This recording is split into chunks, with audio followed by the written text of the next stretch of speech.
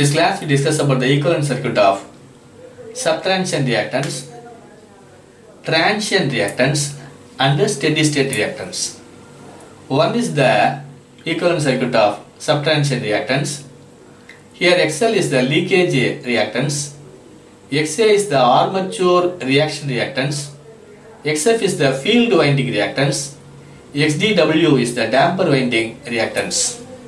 Here XA, XF and XDW, three are connected in parallel and XL is connected in series with the source. Therefore the net reactance is the XT dash, that is the sub-transient reactance, that is equal to XL divided by 1 by XA plus 1 by XF plus 1 by XDW, or we can write XL plus inverse of 1 by XA plus 1 by XF plus 1 by XDW. The second case, if we include damper winding resistance in the equivalent circuit, we can find the sub-transient reactance time constant TD double dash, that is equal to Thevenin's equivalent reactance divided by damper winding resistance. Thevenin's equivalent reactance is XL plus inverse of 1 by XA plus 1 by XF plus 1 by XDW divided by RDW, that is damper winding resistance.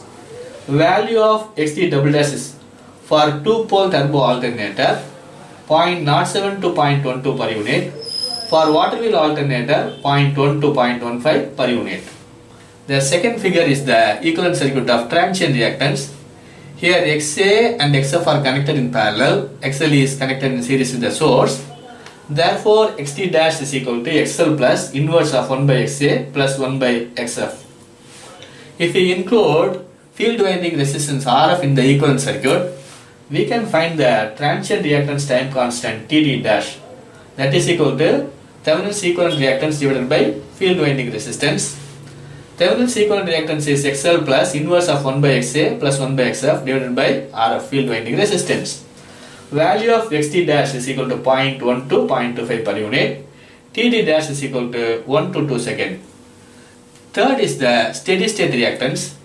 Here XL and XA are connected in series. Therefore XD is equal to XL plus XA.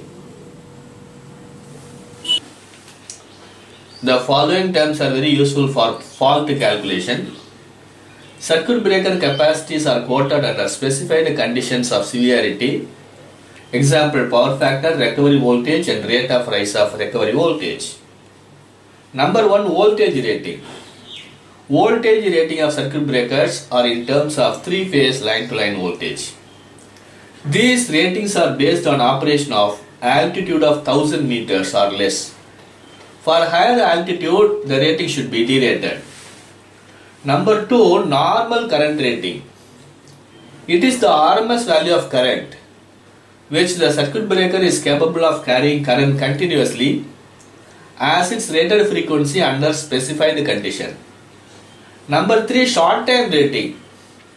It is the period for which the circuit breaker is able to carry fault current while remaining closed. Number 4, arc voltage. It may be defined as the voltage that appears across the contact during remaining closed. Number 5, recovery voltage. It is approximately equal to the system voltage. When contacts of CB are opened, current drops to 0 after every half cycle. Number 6, restriking voltage. It may be defined as the voltage that appears across the breaking contact at the instant of arc extinction. Number 7, rate of rise of recovery voltage. It is the rate of increase of restriking voltage. Usually the voltage is in kilovolts and time is in microseconds. Therefore rate of rise of recovery voltage is equal to kilovolt per microsecond. Rate of rise of recovery voltage decides whether the arc will restrike or not. Rate of rise of recovery voltage is greater than the rate of rise of dielectric strength between the CB contacts, the arc will restrike.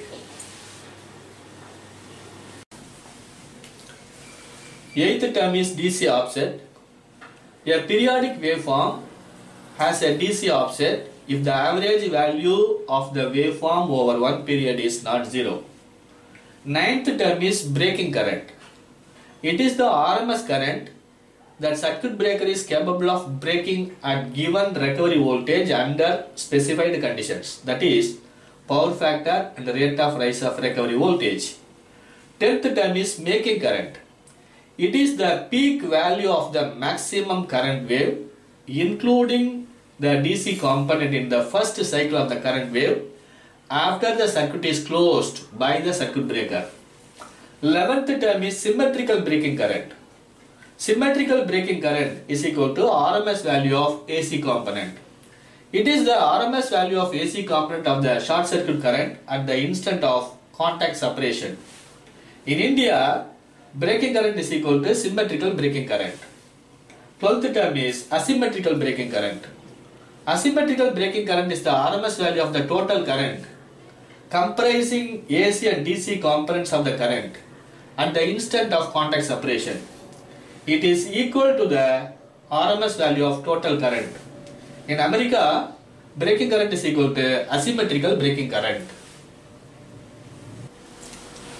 13th term is breaking capacity. Breaking capacity of circuit breaker is generally expressed in terms of MVA. It is the product of rated breaking current expressed in kiloamps and the corresponding rated voltage expressed in kilovolts. 1 for single phase circuit and √3 for 3-phase circuit. 14th term is symmetrical breaking capacity. It is equal to √3 into V into I into 10 power minus 6 MVA, where V is the rated service line voltage and I is the rated breaking current. 15th term is making capacity. The peak value of current including DC component during the first cycle of current wave after the closure of circuit breaker. Making capacity is equal to √2 into 1.8 into symmetrical breaking capacity. 1.8 is the doubling effect value. Therefore, making capacity is equal to 2.55 into symmetrical breaking capacity.